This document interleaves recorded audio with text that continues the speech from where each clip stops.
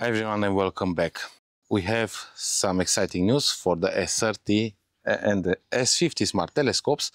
Finally, the 60 seconds exposure time is now available for these two telescopes, also on S30 and S50. And I do want to test this feature out tonight and show you the results and compare them to see if also S50 and S30 will work well with this feature. Going from 10 to and 30 seconds to 60 seconds, I think it's very important to have a good polar alignment.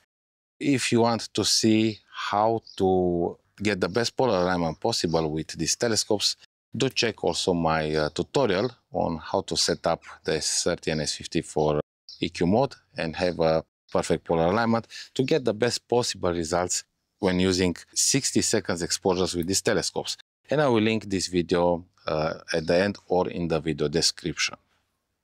Now we'll wait until night will come and we'll test the 60 seconds feature on both telescopes and we'll compare the results after on the PC. Okay, so we are testing the S30 and S50 smart telescopes. Tonight I will test the S50 and S30 telescopes with the new firmware update that allow us to take 60 seconds exposure time.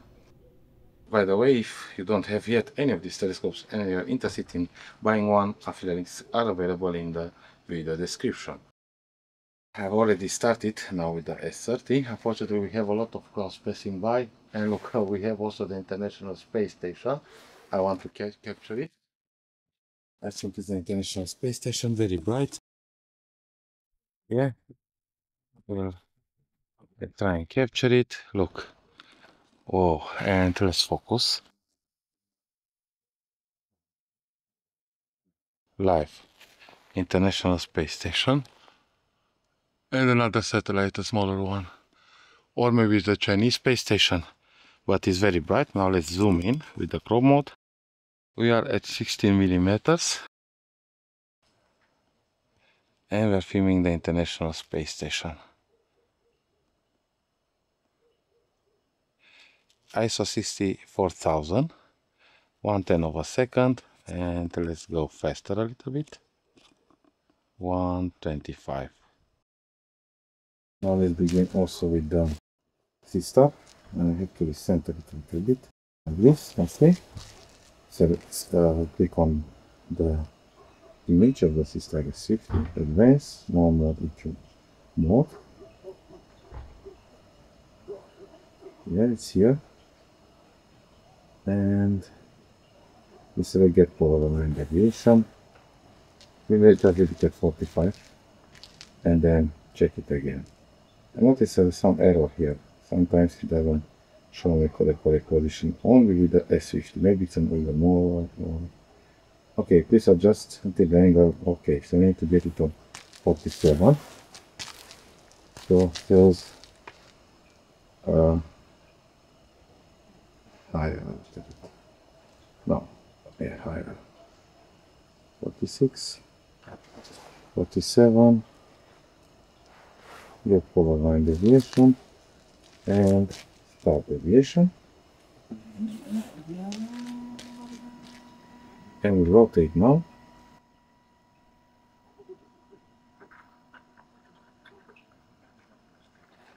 And finally the clouds are going away. Finally, it's not. South is full with clouds. We have some black yellow from the north.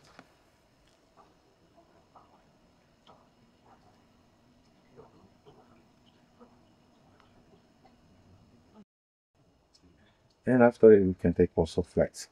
Or just do it with the phone. Okay, so 1.2 and 2 degrees. Not much. Let's see. 2 degrees. You can just turn it like this maybe.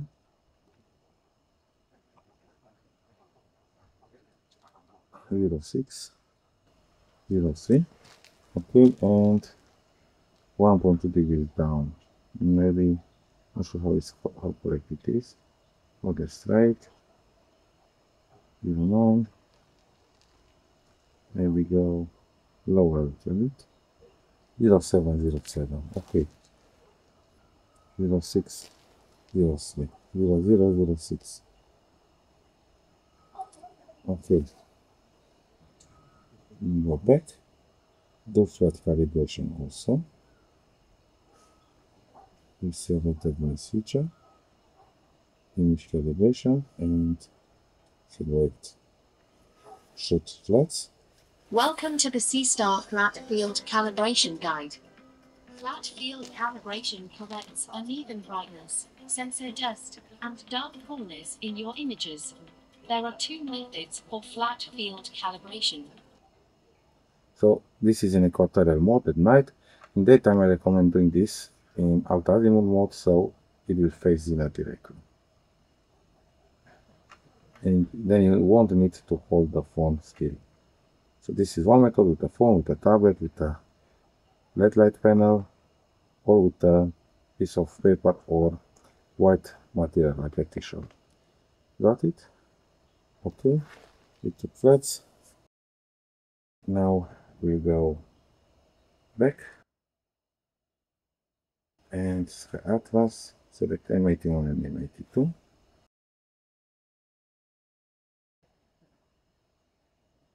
M81, mark the target position, we select the position, let's say it will be better. Okay, and go to. Okay, so now we leave the plan to run, start us with this S30, and I'll see you in the next part of the video. Finally, we have the results. We are now in PixInsight and we have two image stacks with each telescopes, S50 on the left and S30 on the right. They are short plans because I had a lot of clouds passing and I did restart it a few times with each telescope, but the quality doesn't matter so much in this test because we are testing how good the stars look with 60 seconds exposure time.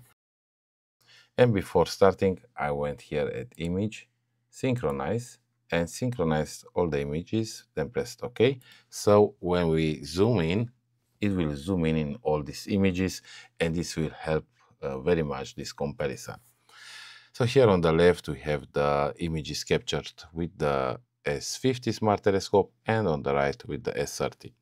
We already can see here that we have a little bit more noise on the S30 images. Here it seems on this one we do have also some stacking gradients. Probably because I've continued the stack before, then I had clouds, I recentered. So this is the explanation. And zooming in, we can see very small elongation, the stars around. Here we do see this star elongated, but I think this is a double star. Or could be also an asteroid, but I think it's a double star. Let's move to the Cigar Galaxy, and we can see here also very small elongation on this image, also here. And now zooming in on the Seestar S30 images, round stars. In this one, here we do have some smaller elongation.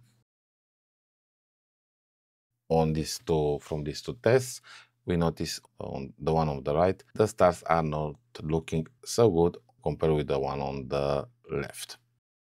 Here on the S50, we have also a little bit more elongation in this one on the right compared with the first. And before getting to the conclusions, I do want to show you also some single exposures and talk more about what happened at the night of the test. We'll go here and we are at S30 images and we have single exposures. We'll open the feeds files here and also zoom in. So I've selected here some single exposures of 60 seconds. We can see the stars have very small elongation, they are round, and we are looking at the second one. Here we have some small star tails. On the third one as well, here it looks better, and here we have round stars. So you can see not all the images are perfect. And the same with the S50, we'll go on the single exposures. So here we have 60 seconds, round stars, It looks very good. We can actually compare it now with 30 seconds exposure, and both they are looking very good. And let's check another 60 seconds, and here we have trails. We've seen also single images with round stars and also with trails. We've seen the same on the stacking. So let's see what this means. Can we get good results often with the S50 and S30 with 60 seconds? I would say yes, but with some exceptions. Why in other images we had trails? One would be wind, because if we have stronger wind and we are going and we are imaging with 60 seconds exposures with the S30 or S50, we might have star trails in our images and tracking might not be as good. So this is one possible reason. The second one, because on the night of the test I had a lot of haze coming and clouds. This could be another reason that we had in some of the images single exposures or stack star trails. I think the S50 and S30, they are also guiding and correcting the tracking when needed, and because of the clouds, the guiding might not work properly. Okay, another reason that this could happen is the tripod, or maybe if you didn't lock something well, like I forgot to lock the photography plate of the fluid head on the video tripod where I had the S50 Smart Telescope, but after some time I observed it and I locked it well. In this situation, I had the Star Adventure 2i that is solid enough for the S30, and also the video tripod is a heavy-duty tripod and won't make any problems with the S50 Smart Telescope. So this was not the problem here. And another important reason that this can happen is the polar alignment. So if you don't have a very good polar alignment, for 60 seconds exposures, you might end up also with star trails. So considering all these factors when you'll decide imaging with 60 seconds. So the question is, why to image with 60 seconds if we can also get good results with 10 seconds, 20 or 30? The answer is simple. With longer exposures, we'll be able to capture more photons in our images. Also will allow us to capture fainter details. LBN 438, the Sandwall. It's a faint dusty nebula in Lacerta. So here I had exposures of 1000 seconds to get a better signal to noise ratio. It does matter a lot. Really, it does matter to be able to take longer exposures, especially on images like this. And let me show you another one. This is the Umbrella Galaxy, also a very distant galaxy that, having the possibility to take longer exposures, will help capture more photons. These images were captured with a 10-inch telescope. The aperture also made a difference. However, even with a smaller aperture, having the possibility to take longer exposures does help a lot. And here we have another one, the Linz Dark Nebula, LN 1622, known also as the Boogeyman Nebula. And here I've took almost 14 hours integration time with exposures of 5 minutes with the 10-inch telescope and the cooled astrophotography camera. So for this kind of deep sky objects, having the possibility to take longer exposures does help a lot. After testing them in the same time, on the same target, I have to say both perform really well. I was expecting S50 to have more difficulties because it has a longer focal length, so you need to consider also that star trails will be more noticeable on the S50 if the polar alignment is not as good, because we do have also higher focal length compared with the S30 Smart telescopes. Looking on the results, I was really surprised that also the S50 did very well on this test. Also, don't forget to check my other videos with the S50 and S30 Smart telescope. And if you are interested to order any of these telescopes, affiliate links are available in the video description.